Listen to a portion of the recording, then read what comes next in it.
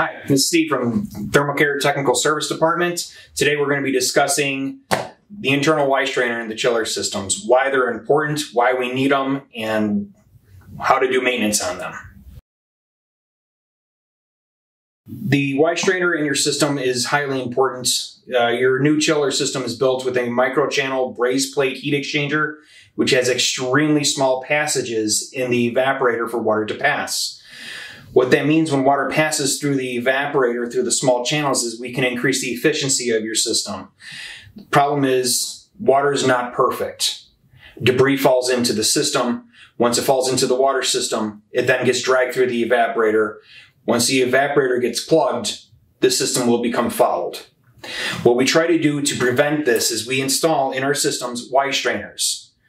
What the Wye-Strainer does is the Wye-Strainer basically is a very simple pre-filter for the system to try and remove any kind of small debris or particle from the water before it makes it to the evaporator, extending the life of your chiller. What we're going to be discussing here is we're going to be discussing the maintenance on the system, how to remove, and how to identify and find the strainer in your new chiller system.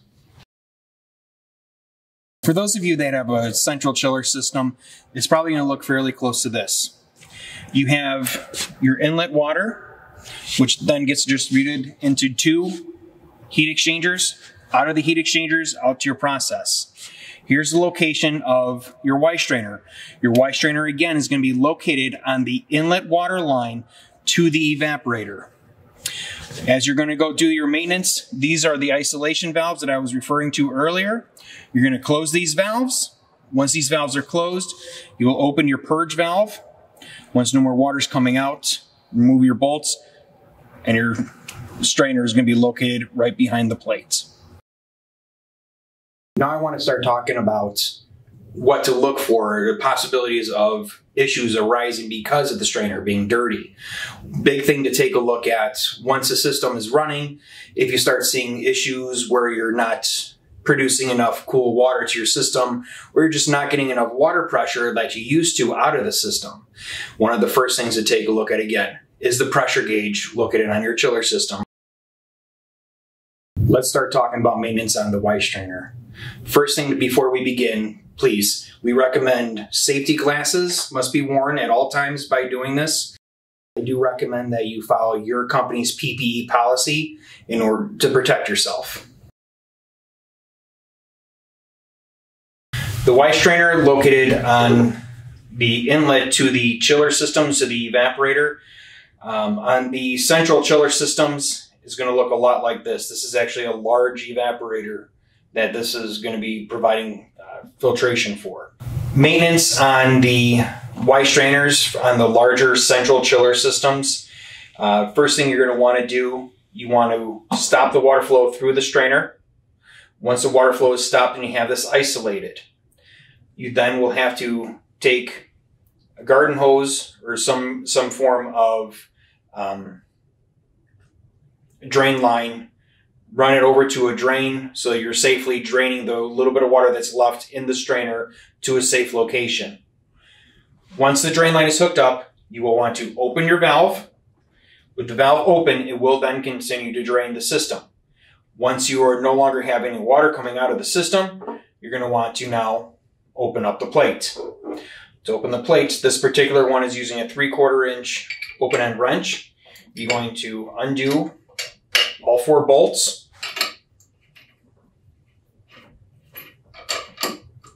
Once all 4 bolts are removed, please move them to a safe location. Remember, we will be reusing these bolts.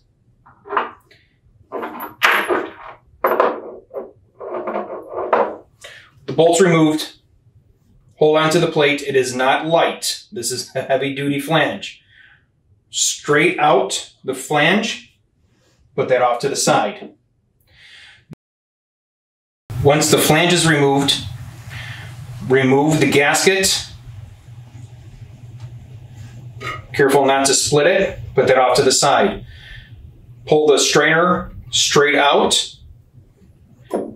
Now you're ready to clean. Once you have the strainer removed, go to a slop sink, go to an area that's designated for cleaning, clean the inside of the strainer out properly, Make sure there's no more debris or any obstruction stuck in the strainer. For cleaning of the strainer, you can use a wire brush, a rag, a Scotch pad, something along those lines to help scrub. Once your strainer is clean and clear of all debris, reset the strainer back into the housing. Please note, inside the housing there is a lip that this will sit in. If it is not properly seated, the strainer will then be protruding out further than it's supposed to and will not seal. So make sure that it is properly seated. Once it's seated, it will not move from side to side. Then take your gasket and again, carefully place it back in location. Press down, it will hold. Then take your plate, put your plate back up to it. Once again, on the back side of the plate, there is a groove in which the strainer itself will sit in that holds it in place. So gently put it back in place. Once it's in place, it will not slide back and forth because the strainer is now properly seated. Once in place, go ahead and put your screws back in. Once your bolts are back in and the flange is now on, put everything back together finger tight. Once it's finger tight, then take your wrench. I want you to tighten this in a crisscross pattern, just like you would with a car tire. Always go across. Never go next to each other. Reason for that is if you happen to go in a circle and don't tighten it properly, what could happen is you could end up warping the flange and causing unwanted leaks.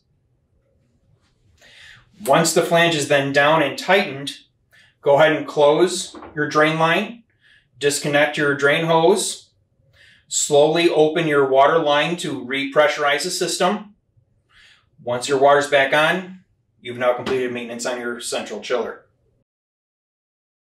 To locate the strainer on the portable chiller system is going to be located in the water line leading to the evaporator. Once again, to protect the evaporator from any kind of debris.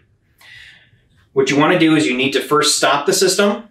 You will need to drain and purge the bit of water that is near the strainer. Strainers are typically located at the low point of the chiller system, so you will have to end up draining it unless equipped with optional valves. First things you're going to do, once I identify the strainer, you're going to remove the front nut. By doing this, what you'll end up doing is you will be able to purge the water line. Once the water is purged, you then must remove the larger nut.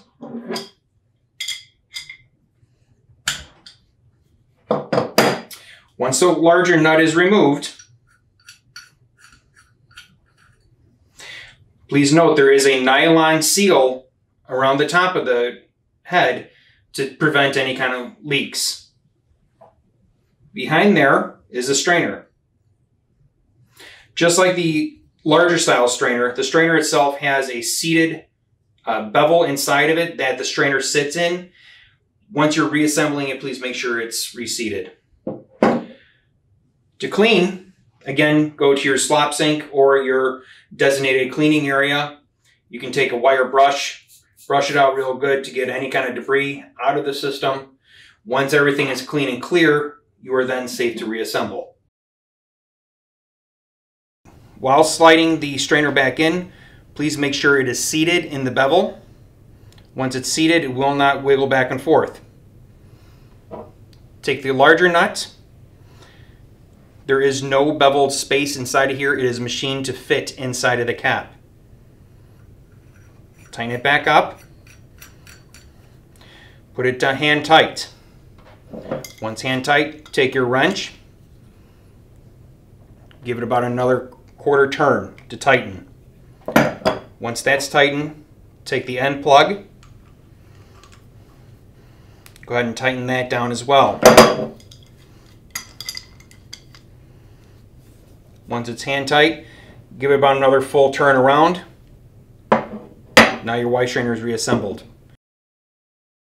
On the portable chiller systems, again, the Wye-Strainer is going to be located between the pump and the evaporator, located here.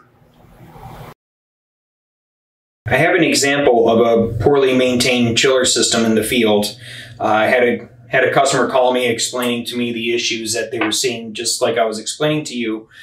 I asked them to then pull the strainer. As they pulled the strainer, we then found that the system was so clogged with dirt and debris in the system that we were no longer able to get any water movement through the system. At this point, there is no going back. Once this is as clogged as it is, the entire strainer must be replaced. We are not able to get any of the debris out of it. It is solid. Once we changed that out, we were still able to save the evaporator. The evaporator did not split. We did not have any issues. So thank goodness to a strainer, we saved an entire chiller system. And all it took was just a couple dollar strainer change out, and the system was operational once again. I want to say thank you for following us today. I hope you found the video informative. Should you have any questions regarding your chiller system, please feel free to reach out to the Thermal Care Service Department. Please see our website for phone number and email address.